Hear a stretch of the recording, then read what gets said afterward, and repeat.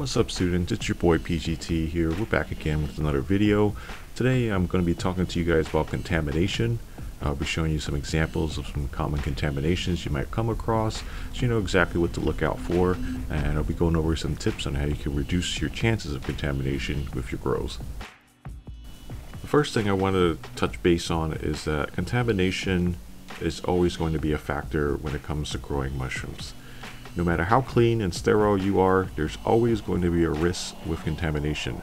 Every mycologist has to deal with contamination at one point or another. You have to understand that contamination is part of the game, and the only control we have over this is to reduce the risk or the chance of it happening. Now, I know a lot of beginners are getting into growing and they feel very defeated when contamination happens to them. Just don't give up and try again. Learn from what might have caused it and improve your sterile technique for next time. Now, for me personally, I always have about a 10 to 15% contamination rate on my grows on average. I get them in my agar, I get them in my grain jars, even inside my tubs.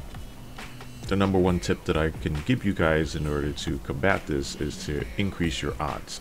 If you have, let's say, 10 jars, what are the chances of all 10 jars going bad? It's going to be very slim. You increase your odds at success doing this, and that, you know, if you have 10 jars going and a couple of them go bad, it's not so bad because you still have a few others that you can still use throughout the process. One of the most common contaminations you can get with your grain jars is known as bacillus or wet rot. They sometimes survive the sterilization process as heat-resistant endospores. They look very slimy, often brownish in color, and they produce a very foul, smelly, rotten odor. Oftentimes they show up when our grains are too wet. If your rice too wet, you fucked up. Bacillus loves to thrive in moist environments, and this is why it's an important process to dry our grains prior to sterilizing them.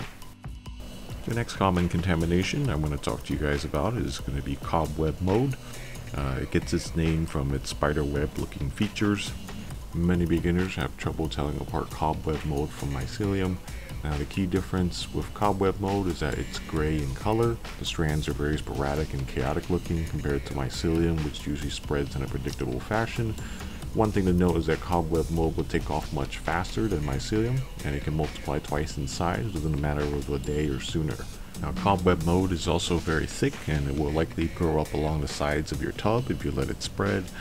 A quick test you can do to check if you have cobweb mold is to spray hydrogen peroxide onto it. If it is indeed cobweb mold, it will melt away, and hydrogen peroxide in small amounts is not harmful to mycelium at all. Here's another picture of cobweb mold, just so you can use as a reference. Alright, the next common contamination I want to talk to you guys about is known as trichoderma.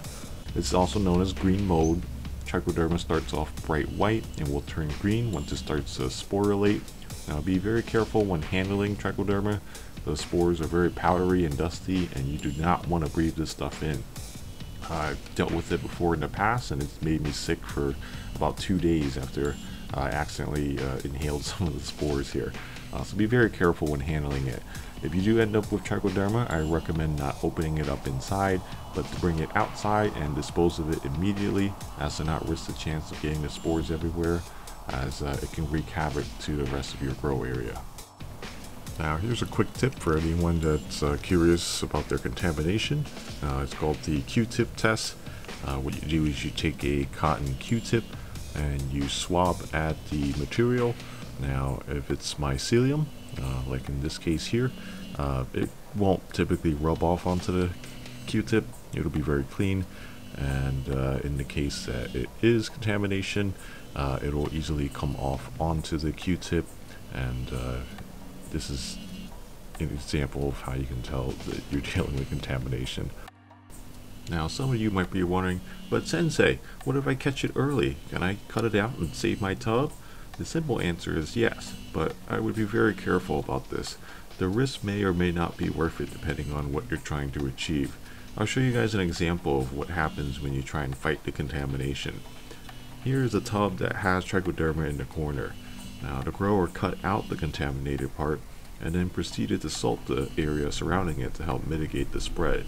Now, trichoderma, once it turns green, it's very hard to stop. Even if you cut it out and remove it, you're not going to get rid of it completely. you can see that it slowly starts to come back. All you can really do is slow down the spread enough so that you can get a flush out of your tub before you ultimately have to get rid of it. I want to emphasize that if you're going to do this, that you isolate your tub to an area by itself as to not spread the spores around in your room. Trichoderma is the #1 contamination that will ruin your grow, and it's not something to be playing around with.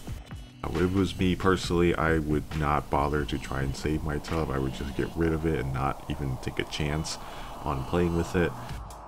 But I really thought this was really cool, and I wanted to share this with you guys in case you decide to venture in at your own risk of doing this. Here are some tips on fighting contamination. 70% isopropyl alcohol. Keep a stockpile of this around. This stuff works miracles for sanitizing anything. It does a better job at sanitizing than 90% isopropyl alcohol. And if you don't have access to this, you could also use a 10% bleach solution. It's also a good alternative for cleaning if you don't want to use up all your alcohol. I would avoid sprays like Lysol because although it can kill bacteria, Lysol is not something you want your mycelium exposed to. It can actually cause more issues than what you're trying to fix. So stick with the alcohol or bleach solution in my opinion. What I like to do with my alcohol is I'll put it in a little spray bottle. This makes it a lot easier to spray for cleaning instead of having to pour it out every single time. Get yourself a spray bottle. It'll save yourself a lot of time in the long run. Now with the isopropyl, I'll use it to sanitize everything that I can before I do my work. I spray my gloves, I wipe down my work surface area, I'll spray my tubs and I'll wipe them down and let them dry prior to spawning inside of them. I wipe down all my tools as well as all the lids of my jars before handling. Don't be afraid to be as clean as possible.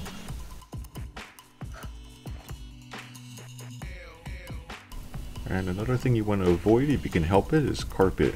Carpet houses a lot of nasty bacteria and mold spores, and it's best to keep your stuff elevated off the ground to avoid getting it near any contamination. If you end up having a vacuum or if you happen to be walking around, chances are you're going to be kicking up a lot of those mold spores and bacteria up in the air, and that can get inside of your tubs and do some damage in there. So definitely avoid it if you can. And my final tip that's helped me to reduce contamination is to get a room purifier with a HEPA filter in it.